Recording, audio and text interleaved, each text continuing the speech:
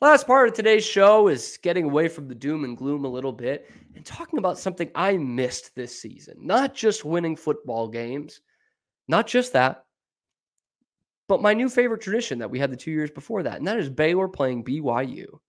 Okay, my favorite game is Baylor TCU because I hate them and I want to beat them so bad. But as you can probably tell, we never freaking beat them. We are 1-1 in 2 classic games against BYU. And you can't find anyone that has said a bad word about their experiences at these games with the 2 fan bases. And they just seem to love each other. It seems like a perfect match. This Baylor and BYU, the two schools carrying the torch for major Christian college football programs that aren't named Notre Dame or Boston College, but I wouldn't call them a major college football program. I went to the game at Provo last year. It was awesome. It's one of the best atmospheres in college football when that place is rocking. It's probably the best view in college football. And I know you've heard this before, but they're so nice. They're the most gracious hosts. And if you didn't go to that game at BYU, you probably at least saw what it was like in that stadium. I mean, the place was packed. I was there 3 hours before game time. All the student seats were filled. They were camping out for it. They are so excited to have a team like Baylor out there and playing them. Of course, we were a top 10 team at the time, but it was such a great take. And the year before, I mean, they took over half of McLean Stadium, they being the BYU fans, because they're everywhere and they're so great and they're so into their football. That's another thing too, is for a BYU program, which is right on the doorstep of a blue blood college football program.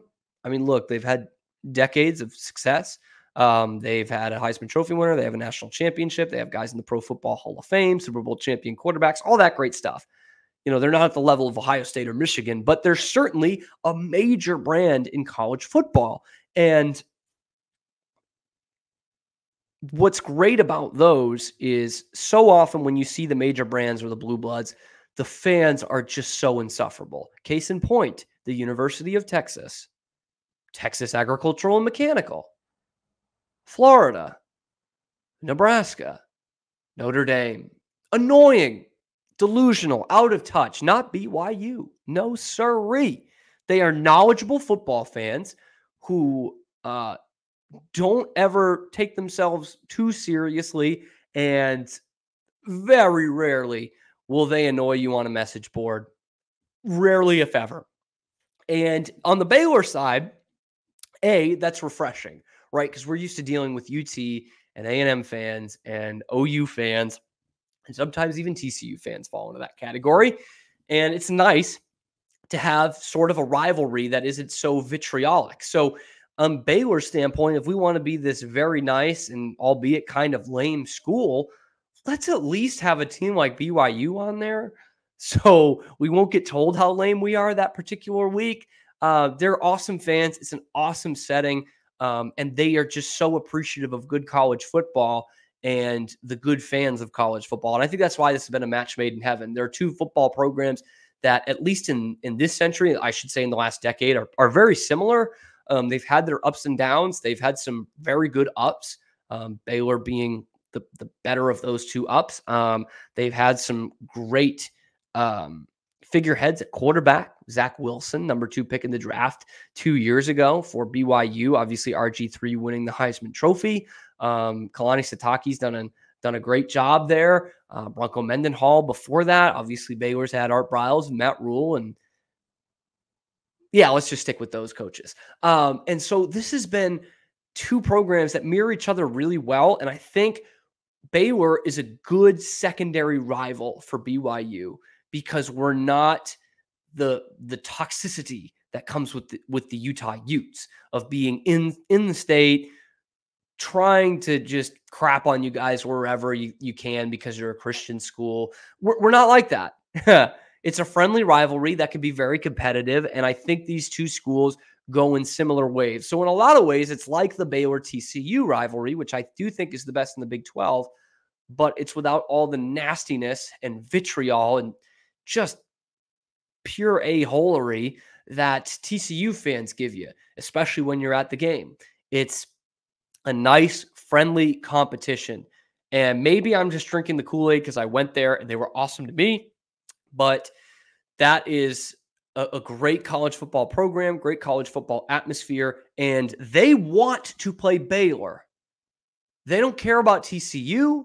They don't care about Oklahoma State. They don't care about Texas Tech.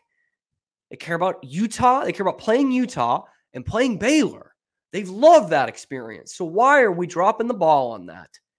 Baylor, BYU, it makes too much darn sense. With this one, unlike the Baylor-TCU rivalry, lean into it, man. Lean into the Christianity aspect. Get a trophy that's an altar or something. That'd be great. Let's do it. This should be, I know you can't use this term, but the holy war. This should be it. You know? These two teams want it. They're very similar programs. They're fan bases that actually like each other, but they know they're good measuring sticks on the other side. That was what I was so excited about to see on the 2021 schedule, to have them coming to Waco for homecoming. And it was a brilliant atmosphere.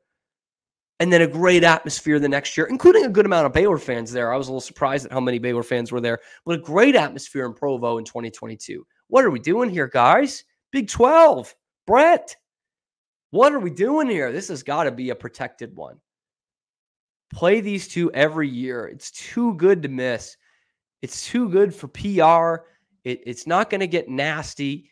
It just makes too much sense for me. Let me know what you think down in the comments. Baylor, BYU. Where are my BYU fans at? Where are you guys? I know you show up on YouTube and in the football stadium. What do you guys think? Am I overplaying this? Do you think that this should be a protected rivalry? Do you want to play Baylor every year like it sounds like it does, and what your fans were telling me in Provo? Anyway, I also love their uniforms, and they're really nice, and the Cougar guy is an awesome mascot because he's got moves and, runs through rings of fire and stuff. Baylor, BYU, bring it in. Call it the Crusade. I don't care. It's going to be an awesome, awesome matchup for years to come. I just hope it's one of those ones that go year in, year out. Anyway, thank you for joining Locked On Baylor once again. Thank you for making it your first listen today and every day. Let me know down in the comments, who do you think might enter the transfer portal this year? What does Baylor need to do to get better at NIL? And should Baylor be playing BYU every year? I think yes. I think they're one of the great fan bases in college football, and I don't want to miss out on that opportunity while they're here in our conference. That was one of the big coups. The first one, the first big coup that we got to the Big 12 were those guys. Of the original four that we expanded with UCF, Cincinnati, Houston, and BYU. Houston made the most sense, but BYU is the biggest fish in that pond. So bring them on. Let's play every year. Let's do it. We'll be back tomorrow talking more basketball as we look ahead to Wednesday when the Bears will be back on the court playing Oregon State up in Brooklyn. That's in New York. And we'll talk some more then. So thank you for tuning in once again and for making your first listen today and every day Locked On Baylor.